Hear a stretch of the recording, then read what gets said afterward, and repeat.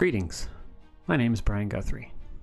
Today I'll be discussing the Quaker denomination of the Christian faith, with specific focus on their role in American history. Originating in 17th century England, the Religious Society of Friends, later called Quakers, began as a proto-evangelical Christian movement near Lancashire. The term Quaker originated with their practice of trembling in the way of the Lord. Throughout the 17th century, they faced strong opposition and persecution.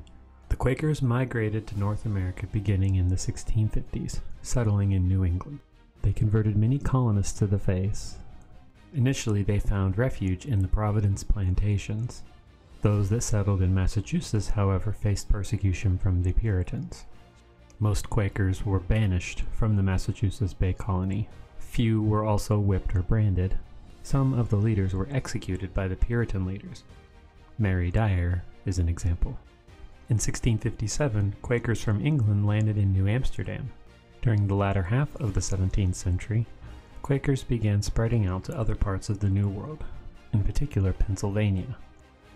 Founded by William Penn, he tried to make a holy experiment unifying the temporal and spiritual lives of the citizens. Because the new colony made guarantees of religious freedom, many other faiths were attracted to it.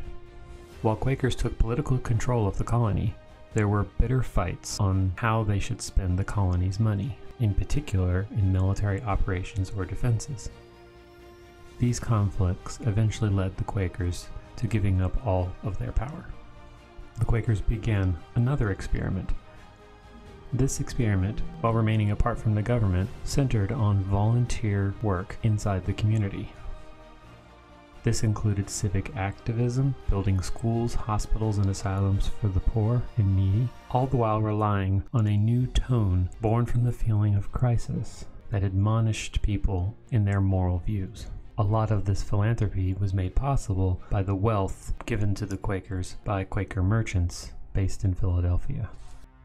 As the Quakers spread through the New World, they spawned a variety of branches, each with common beliefs that included the experience of the light within and seeing God in everyone. The majority of Quakers avoided creed and abhorred hierarchy, with most adhering to a priesthood of believers concept as preached by Peter. Throughout their history, they have refused to fight in wars, insisted on plain clothing, opposed slavery, and followed the concepts of teetotalism. They were among the earliest of the Protestant faiths to ordain women as ministers, believing that Christ insisted on teaching himself to all people through all people. Some of these positions contributed to the worst of their persecution in both England and North America. As the 18th century dawned, Quakers, like other religious groups, began to migrate to the frontier. They spread west and south, taking up residence in Virginia, Maryland, later the Carolinas and Georgia, and eventually into what was the Northwest Territory, currently the Midwest. An increase of interest in social issues and concerns grew to match their success in manufacturing and commerce while they migrated into new territories. Many positions that the Quakers took became dominant political issues in the new nation that was born in the latter half of the 18th century. During the War of the American Revolution, Quakers' commitment to pacifism brought them under more persecution.